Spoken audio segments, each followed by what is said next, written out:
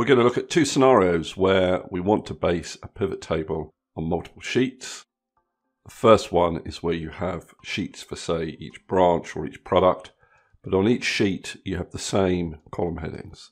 They're in the same order, the column headings are spelled exactly the same, but therefore, in our example, different branches. The second scenario is completely different. What we have is sheets with related data, but you have different column headings. For example, in the sales sheet, I have a branch column which relates to the region sheet. Each branch is within a region. I want to combine this region information with this sales information in my pivot table. It's the same with products. Products is related to the product categories table. So that brings across the product category for each of these products. Different column headings, different number of columns. We want to base our pivot table on those multiple sheets. Let's start off with looking at the solution for this scenario. The first thing to do is to house all of your data in tables. That's easy to do. I'll start off in the sales table. Click in any cell and go to Insert Table. This just confirms the range of cells that you want to house in your table and also asks whether you already have headers. We do, so I'll just click on OK. Then you want to give the table a name. I'll just call this sales. So we've got to do this for each sheet. There is a shortcut key to house data in the table. Again, you just click in a cell, Control T, click on OK, and I'll call this categories. And then lastly, we'll do the same for regions.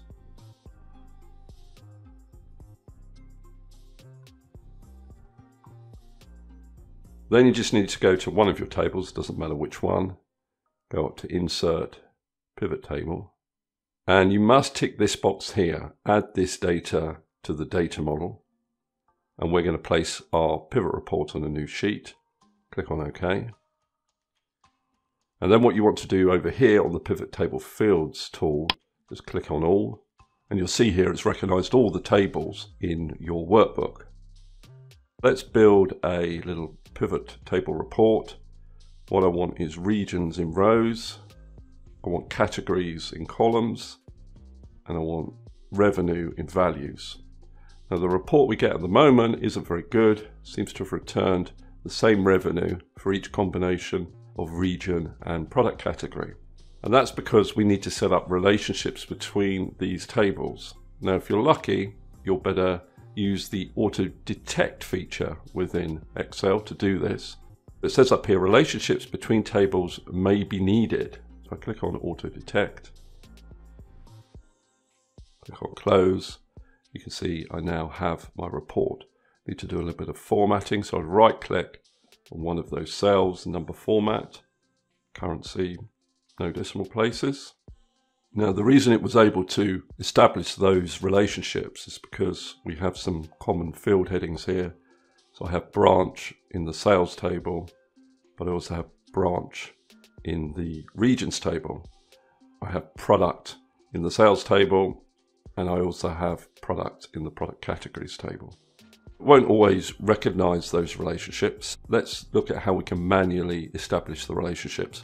I'll just get rid of the existing relationships within our data model.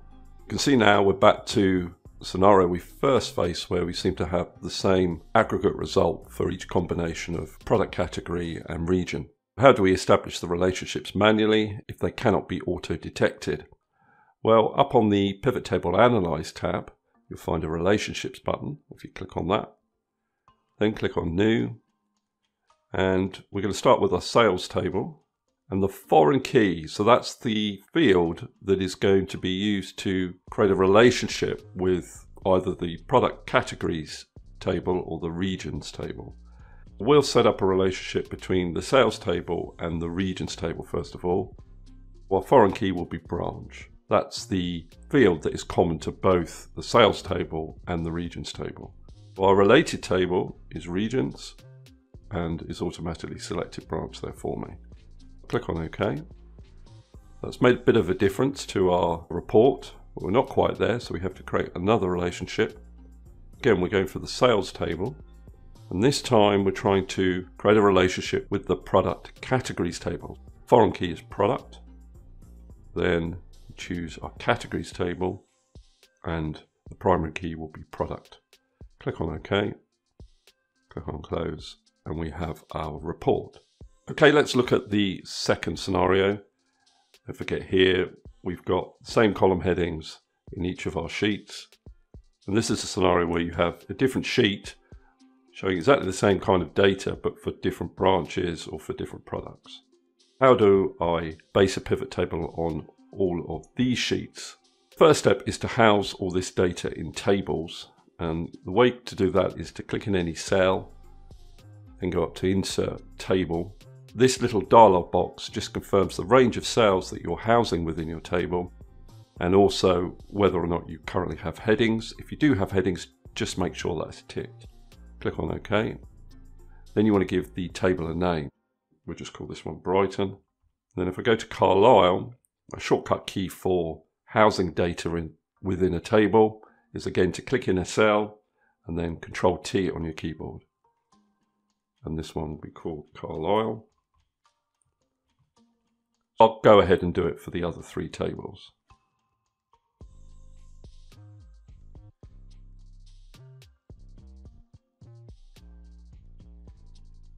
Now we do have another sheet here called branch list, which doesn't have the same column headings. It's just a list of branches. I've included this list just to show you how you can exclude certain sheets from your pivot table report. We'll place this in a table as well. And I'll call this branch list. Notice I have to put an underscore between the two words because you cannot have a space in a table name. Okay, so it doesn't matter which sheet you're on when you start this process, but what you're going to do is go up to Data and then go over to Get Data from Other Sources, blank query. Now in this area up here, which is like the formula bar in Excel, I'm going to type the following formula, equals excel.currentworkbook, and then you need an open and close bracket at the end, and then just press enter. And that will list all of the tables in your workbook. We don't want to include the branch list table in our pivot report. So up here, I'm going to filter that table out. Click on OK. Then what you do up here in the first column is click on this little expand button and then just click on OK. This list combines the data in all of the tables within your workbook. Just one little change we can make here. We don't need this name column. If I right click on name, remove, then I'll go up to close and load to, and I want to create a pivot table report. Click on OK. You can see our column names here, and they're all prefixed with the word content. So we've got to go back into Power Query to get rid of that prefix. If I go back to Queries and Connections, I'll double click on this query that I created. Down the side here we have the steps that we've created for our query, and I want to go back a few steps. I'm going to get rid of the steps that I'm going to replace. That's the last two steps. Filtered rows I want to keep. That's where we filtered out the branch list table. But now I'm going to go up to expand and untick this option, use original column name as prefix. Click on OK. Then I'm going to delete this name column, and we could give the query a better name. Let's call this all branches. And then I'm going to close and load. If I go back to my pivot table view, you can see now it's got rid of that prefix on all of these field names. I'm going to tick branch, and you can see I get all the branch names. I'm going to tick revenue. I'm going to apply some formatting to the revenue.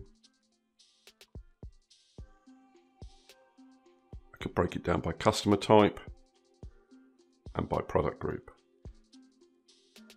Now the other thing we might want to look at with both of these methods is what happens if we update the individual sheets. Does our pivot table pick up the changes?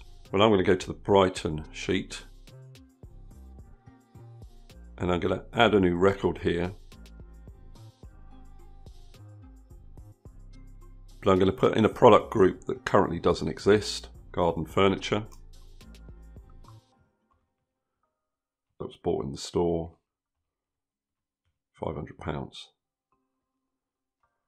If I go back to my pivot table, there's no evidence that we have any purchases relating to garden furniture. But if I refresh my pivot table, it will pick up that new purchase. What happens though if I add a new sheet? So we have a different branch. So I'll add a new sheet. Let's call this Winchester. And I'll paste in the data for Winchester. I'll call this table Winchester.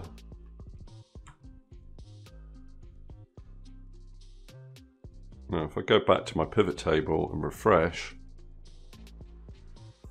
if I look down here, you can see that Winchester is now included within my report. And that's because our pivot table is based on Power Query, which is looking at all the sheets within our workbook, except for the branch list sheet. Now let's go back to this other method where we had 3 different sheets, different number of columns, with different column headings, but related data. If I add a new branch here, let's say Colchester, and we'll create a new region called Southeast. Now my sales table, let's go to the bottom. I'm going to create a new record. Branch is Colchester. I'm going to select a product, quantity,